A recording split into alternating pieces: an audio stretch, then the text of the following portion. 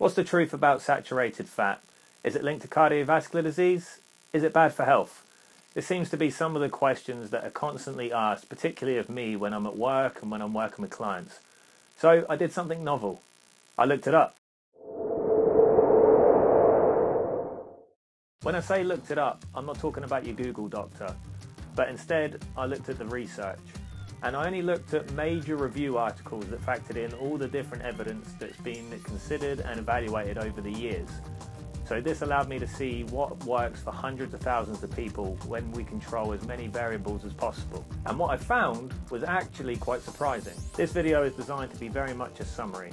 I've blogged about this in much more detail on both my sites, diabetesdietguy.com and my services page, markgreennutrition.co.uk.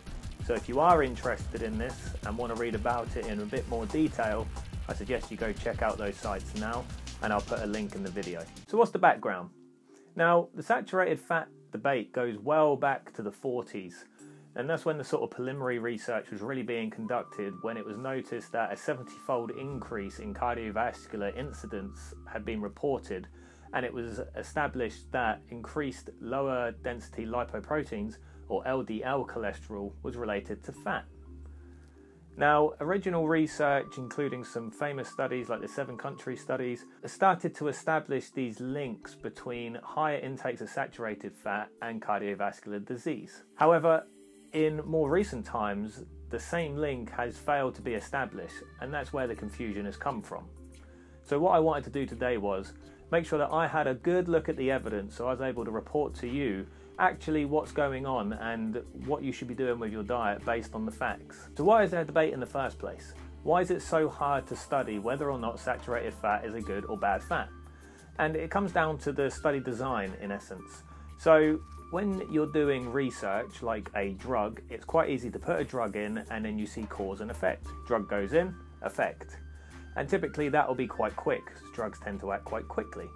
Whereas when we're looking at more lifestyle things, you need to establish the causation over a number of years. So for example, you don't smoke 10 cigarettes and suddenly develop COPD. It takes years of smoking before the damage is revealed. And it's very similar with lifestyle related factors like diet. Now let us consider all the other variables that might be involved, particularly if you're doing an observational study where you just sit and watch the population and see what happens, that might also be factored into the equation, like smoking, like physical activity, genetics, and all different variables that can have an impact. Then of course you've got various different studies. So many studies won't have enough participants, or they won't be for long enough, and so they'll all have their own individual flaws. So what we look at is these things called meta-analysis or review articles, where they take a capture of all the data available to them, pull that data together, and then try and draw conclusions based off that. But these aren't perfect either, because they will have inclusion and exclusion criteria, so some studies will make the cut and some studies won't, and each individual meta-analysis will have a different criteria. And then the studies they're evaluating will have different durations, or if you're looking at something like saturated fat, some will reduce saturated fat by a certain percentage, others by another percentage. Some will replace it with different macronutrients, so some will replace them with carbs, some will replace them with unsaturated fats or proteins. And these are just a few of the variables that can exist, but already you can start to see how these can add up to make individual differences and variations between the studies, making it very difficult to establish a cause and effect. So although my research wasn't perfect, because to actually do a proper meta-analysis myself, it takes months, even years to go through these, and of course I need to be producing blogs, so at some point you just have to write something. So if you find other evidence that's contrary to what I report today, please send it through, because I'm always open to seeing new evidence or evidence that I've missed. But I think I got a pretty good capture of actually what's going on in reality. So what were my findings? So the first thing that I found was there appears to be no direct link between saturated fat intake and cardiovascular disease directly.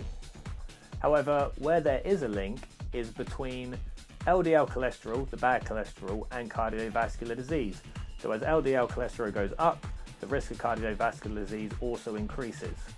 We also know that increased intakes of saturated fat increase LDL cholesterol. So, in theory, the more saturated fat you eat, the higher your LDL cholesterol, and thus you're at greater risk of developing cardiovascular disease. but there is no direct link. So that may explain the reason for the controversy and the debate in the direct links between saturated fat and cardiovascular disease. The second thing to look at then is, if we're not sure if saturated fat has a direct link, what happens if we reduce it and replace it with other macronutrients? And this was actually very interesting. So it was found that if you replace saturated fat with monounsaturated fats, i.e.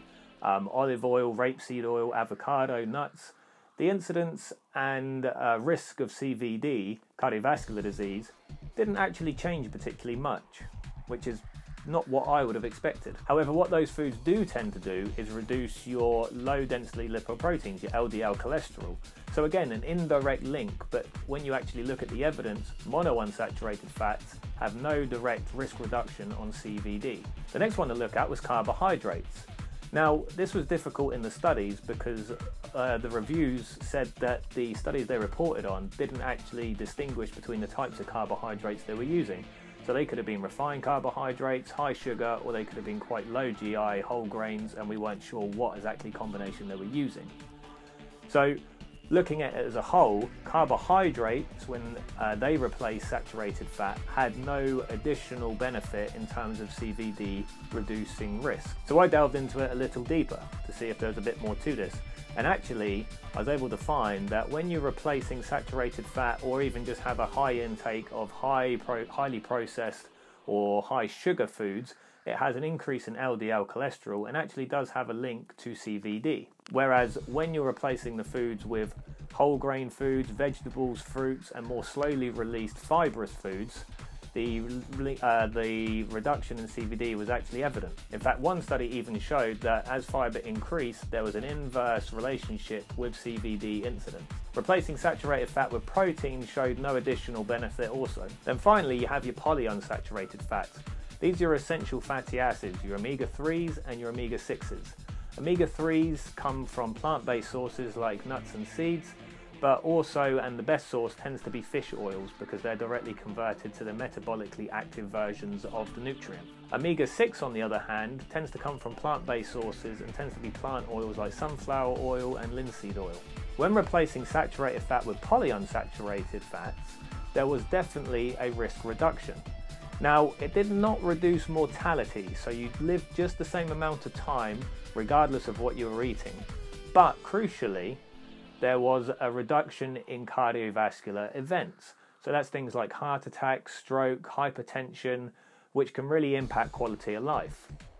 Now, the authors made a very good point when they said that people with established cardiovascular disease may not benefit from making the switch from saturated fat to polyunsaturated fats if they're already taking medication to lower their lipids in their bloods, like LDL, because you don't get an additional benefit.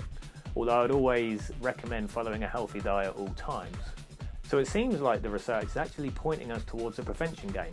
If you have no active CVD or not taking any medications to lower your lipids, then that's where the benefit is seen. In fact, polyunsaturated fats in the Cochrane review showed that there's a 27% reduction in cardiovascular events if replacing saturated fat with polyunsaturated fats.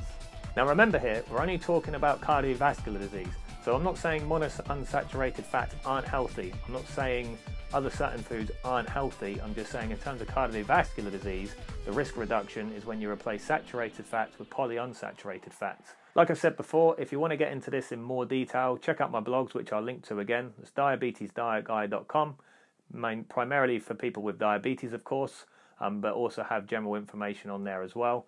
And my services page, markgreennutrition.co.uk, which is a bit more generalistic in terms of nutrition, primarily focusing on weight loss.